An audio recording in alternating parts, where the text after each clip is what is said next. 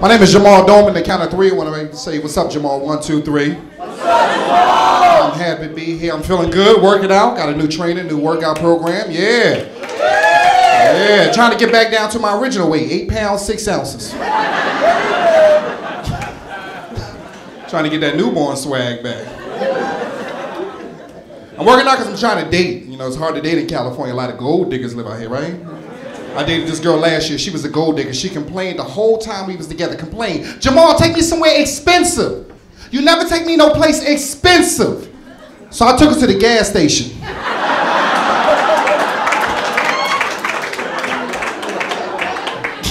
Fill up pump 8, bring me out a Slim Jim.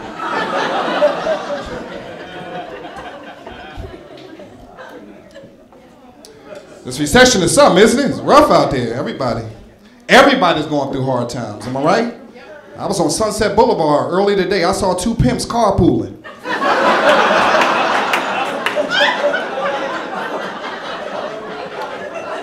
They had all they in the back seat, lapped up.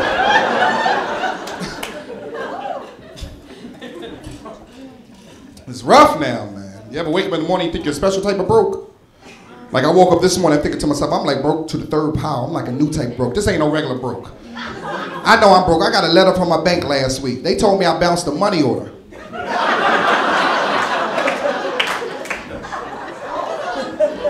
Said bring cash next time. Gotta get some money, man. It's rough out there. My friends took me to the strip club. The stripper told the stripper, he been in movies, he been on television, he's a comedian.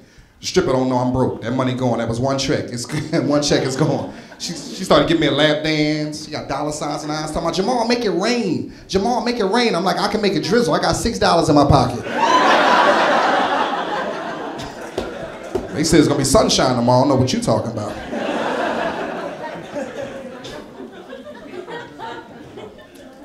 Gas got everybody broke, right? Gas so high now, I only date girls in my neighborhood.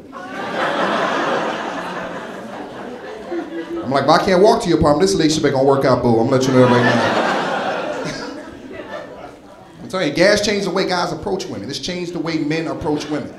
I'm at the mall the other day. I'm outside of Foot, like I see a beautiful woman. Oh, she was beautiful. She was a dime. I had to step to her. I had to approach. I was like, hey, excuse me, can I ask you your name? She's like, Jasmine. I said, Jasmine, nice to meet you. I'm Jamal. She's like, Jamal, nice to meet you. I said, Jasmine, do you have a man? Are you single? She said, no, I don't have a man right now. I'm single. I said, well, cool. You know, I had to jump on. I said, listen, that's my business card. I would love to take you out, you know, go get something to drink. That's cool with you? She's like, fine, no problem. As long as you come pick me up, Jamal, because I don't drive. So I have no problem with you taking me out as long as you come pick me up. I was like, cool, I'll come get you. She's walking away. I was like, by the way, where you live at? She's like, Victorville. Give me my car back.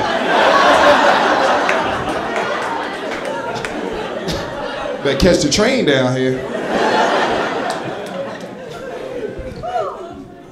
So I'm from North Philadelphia. I'm from a rough neighborhood. The projects of North Philadelphia, yes. Yes, rough neighborhood. Neighborhood so bad the mailman wear his regular clothes. Got to blend in with these cats.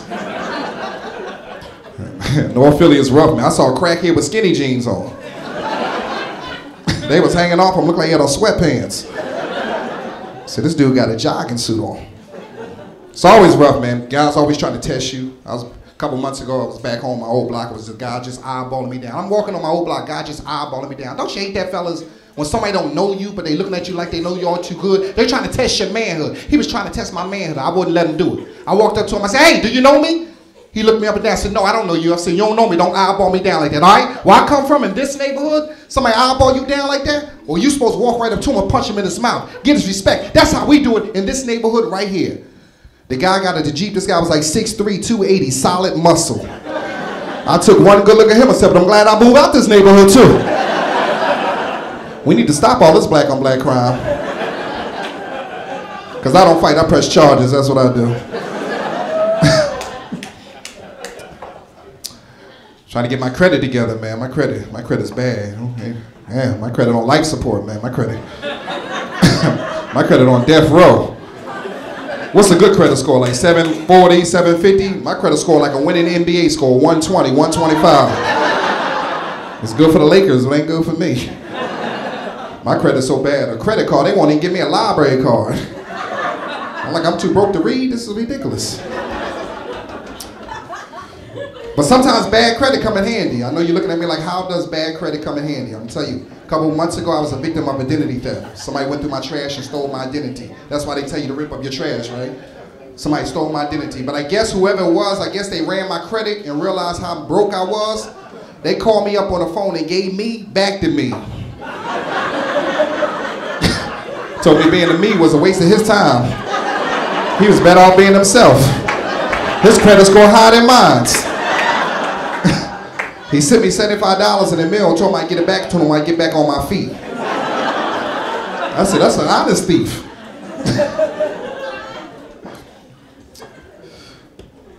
We live in a cell phone age, don't we? Everybody got a cell phone, especially in California. This is a cell phone campus. I think they give you a cell phone when you get off the plane. It's like, hey, welcome to California, here's your cell phone.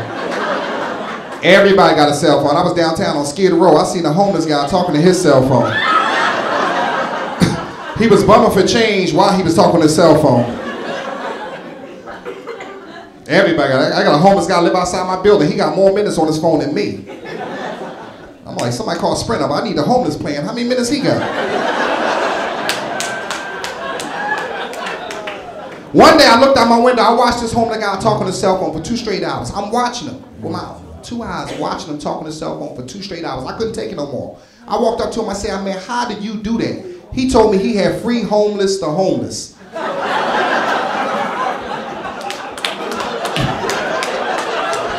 So he talked to all his friends for free.